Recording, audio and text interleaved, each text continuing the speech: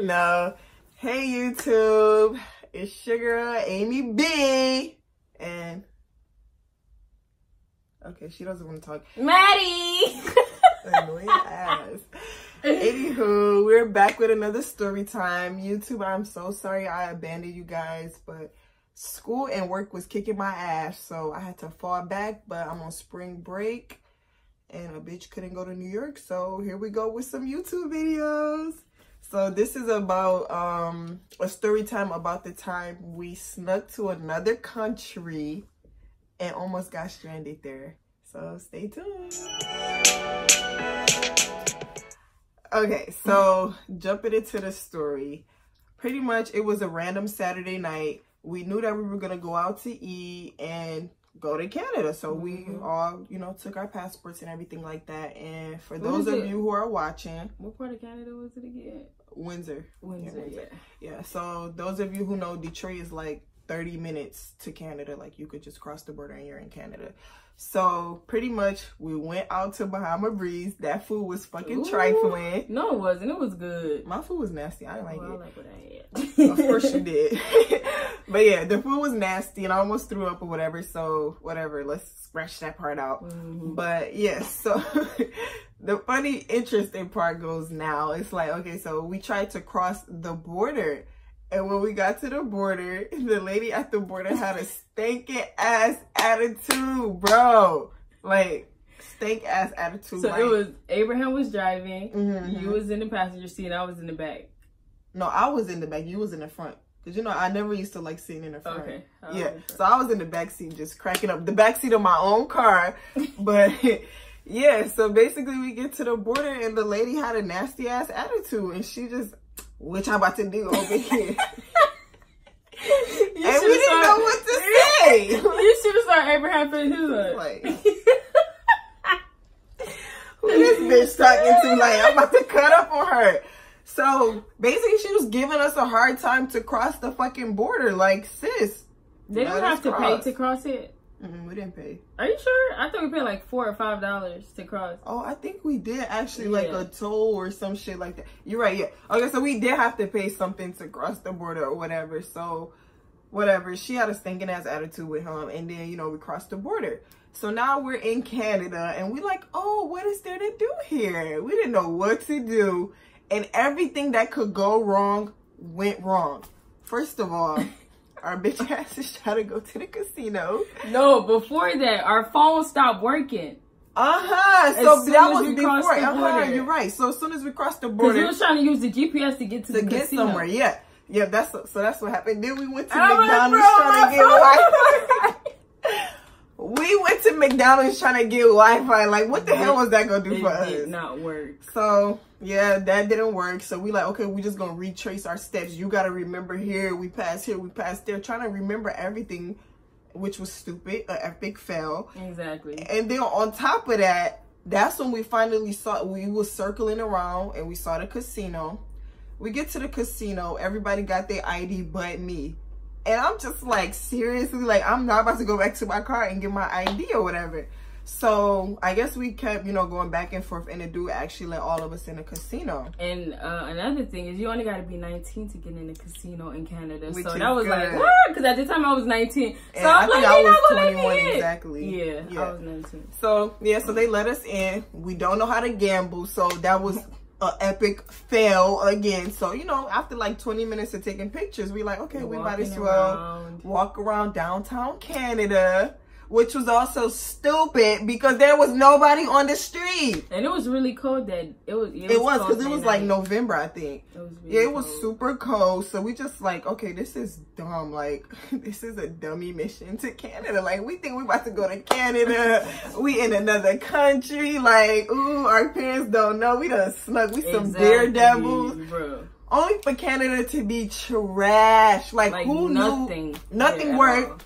If we knew, we would have took our GPS or something, but we just messed up. Like, we went late, first of all. It was late at night. It was probably like 9 or 10. So what the hell was going on? But mind you, it's a Saturday night. If anything, Saturday night downtown everybody should be out, but no. And then they food over there was expensive. Remember, everyone tried to buy that hot dog for like $8. I'm like, you fooling. I'm not about to do that. We just ate, so no. And then we was ready to go home after that. Yeah, we was annoyed. Like, we were pissed off. We like, okay. But how was the question? How we was about to go get back over? home? Because that's the crazy thing. It's easy to get in Canada, but to get out is the hard part. Like, I know of tons of people that get stuck at the Detroit, Canada border or whatever. Exactly. So, just our lucky night. So, obviously, we were pissed off. Canada was whack as hell. We didn't get to do nothing. Shit, we could have went to the club. Our Wi-Fi didn't work. Right. We could have definitely went to the club. But, yeah, our Wi-Fi wasn't working. You know, it was just all bad, you know. So, now it's time to get back over there, leaving Canada. And this is where the fun begins. So, yeah, you can explain that part because... So, I think we actually stopped somebody and asked them to show us the way out. Right, to leave Canada, and yeah. Then, so the guy directed us, and we finally found the way, you know, out of Canada. To get back to our city. So it's like it's like a long bridge, so it's like you just keep driving and driving and driving, and then you get to like this area where it's like police people, yeah, you know, in this little booth or whatever. I think they call like CBP or something like that, Custom Border Police, yep, or whatever. But yeah, so, we get over there and they ask you a ton of questions. What were you doing in Canada? What brings you over here? What's in your car? How long were y'all there? Where y'all passport? Where y'all ID? What's your name? Like a whole interrogation to get back to our city. Like we not U.S. citizens or something. Exactly. Like y'all see the blue passport. Right. So come on. They asked us to open the trunk. Mind you, around the time, like, I think I only had my car for like 3 months or something. Yeah. So I had never opened my trunk. My dad just gave me the keys to my new car. Like, I ain't know nothing. I'm like, Abraham, what if we open it? It's a human skull and there's something. This made Abraham panic even more. Like, I was like, what? He was like, oh my God. And when I say Abraham was tongue-tied, this nigga was tongue-tied. He was like, I ain't never see him that It was scared, like, pop the trunk open. He was like, I mean, how you open your trunk? I'm like, I don't know. You gotta use the key. Like, I just got my car. Like, I have no idea how to open the trunk. And he was asking you, what's in your trunk? I'm like, I have no idea. I ain't even gonna lie. I got scared too. I'm like, bro, I was scared, we about to go to jail tonight. Might be some drugs or something that's not supposed to be in there in that trunk. We were so scared. So Abraham was like literally panicking. His hands was shaking and everything. Like, oh my God, please don't nothing be in there. So, you know, they searched the trunk or whatever. Gave us the green light to go. Wait, they made us get out the car, right? Yeah, we did have to get out. Yeah, they did. They searched us and everything and checked the car, all of that. And after like that whole 10 minutes, like we laughing now, but we was scared. Like we cannot get stuck in Canada. We didn't ask our parents nothing. We just snuck across the border. Like just imagine, what you gonna call your parents at 1 o'clock in the morning? Come get me. We stuck in Canada. Like what? And at that time, I don't even think my parents even had their shit yet. Yeah, I highly doubt it. Shit, we would have been stuck over there for real. But exactly. Yeah, we was scared. Like I said, we laughed it out, but we was scared. Like we cannot get stuck in Canada. Like we cannot, and we had to work the next day. Exactly. I think we got back home like at 1 o'clock in the morning. Yeah, we had to work the next day. Like what we about to tell work? What we about to tell our parents? We stuck in Canada. Like what? So, yeah, we got stuck, and then, you know, whatever, they searched the car and everything like that, and then they didn't find anything in there, so they let us go. And then, once we get across the border, here go Abraham talking hot shit, like, that lady, she was like this, she was like that, talking hella crap about her, but I'm like, you wasn't saying that in her face, no. You was not saying that in her face, you was about to pee in your pants, like, Abraham was so scared.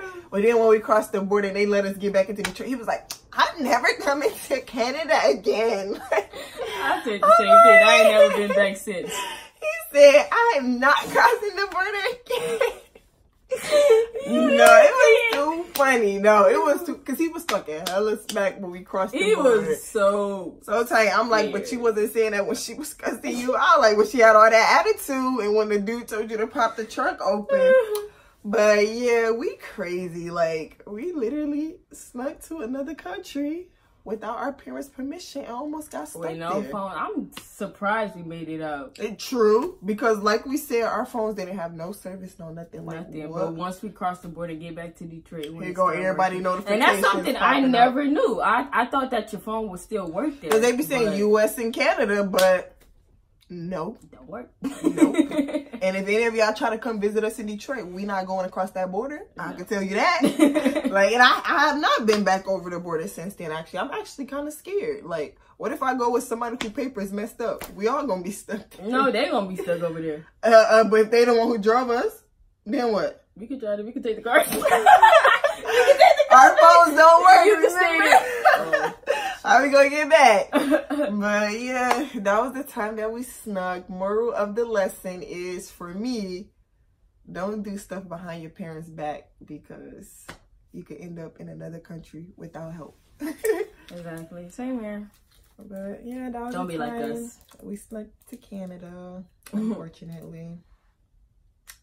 Bye, guys. Doozy.